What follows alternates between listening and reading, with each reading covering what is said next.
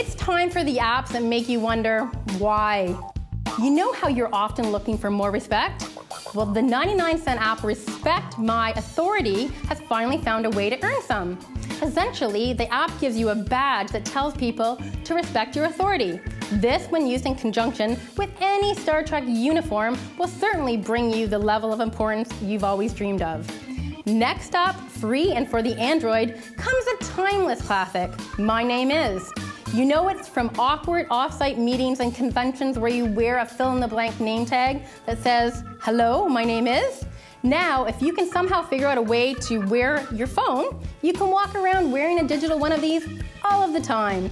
You'll save yourself valuable seconds it takes to print off your name with a Jiffy marker and rest your vocal cords by never having to introduce yourself ever again.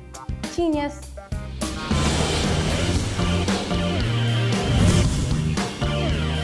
After the break, we show you how you can bring your drawings to life and then turn them into a game. And if you're planning any sort of assaults on fortified castles in your area, you'll want to stay tuned to see the latest strategies offered for medieval warfare. And who isn't doing that this weekend? I think most of us. All that and more when AppTV returns.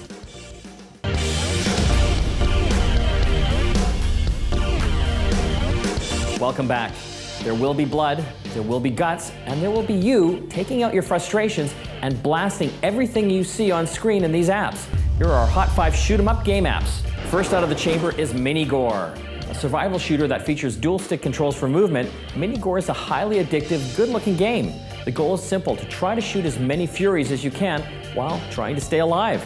Sounds like an average day at the office, really.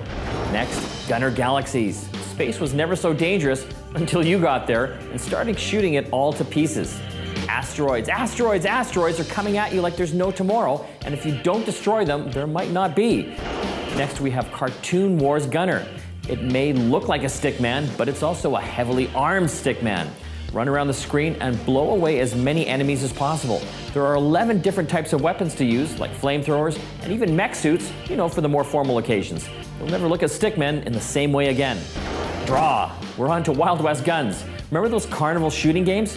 Well, you can test your precision and speed by shooting targets or anything that moves as fast as you can. The game takes advantage of the iPhone's multi-touch display, so your fingers are your guns. Where your finger touches is where the bullet goes, and you can aim at targets that range from tin cans to people. And at last, we have N.O.V.A 2 Near Orbit Vanguard Alliance. Based on the popular Halo series, N.O.V.A has you shooting aliens, running through corridors, and killing enemies in this first-person shooter.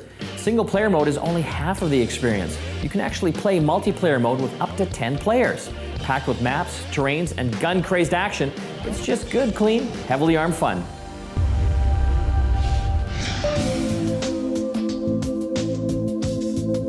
BlackBerry 6 features a Facebook application that's sure to impress. Follow these steps and you'll be online in no time. We'll start on the home screen. Select the All tab, followed by the Facebook icon. After typing your email and password, push Enter to complete the login process. By default, your Facebook app will open on the newsfeed screen. This page is represented by a newspaper-shaped icon located on the far left of the button bar at the top of your screen. You can return to the screen at any time by selecting this icon. To the right of your profile picture, you'll find a text window. Here you can enter status updates. Once you've finished typing your entry, click Share. Next, let's look at your notification screen. It can be accessed by selecting the signpost-shaped icon. It's located second from the left on your button bar. A chronological list of notifications will now appear. Selecting one of them will open that item's full message. To add a picture to your profile, select the camera-shaped icon. It can be found third from the left in the button bar at the top of your screen. Browse through your galleries until you've located the image you'd like to upload. Once you've selected it, you'll be prompted to enter a caption. Once this step is completed, select the album field and choose the Facebook gallery where you'd like this image to appear. To finish this process, press the tab labeled Upload. In order to create a wall post, you'll need to locate the wall icon located in the button bar at the top of your screen. It's green and it's shaped like a pair of quotation marks. Selecting it will reveal a pair of fields. Enter your recipient in the Select Friend field, and then enter your message in the text field below. Pushing the Post button will finalize this process. Good job! You've just covered the basic functions of your Facebook application.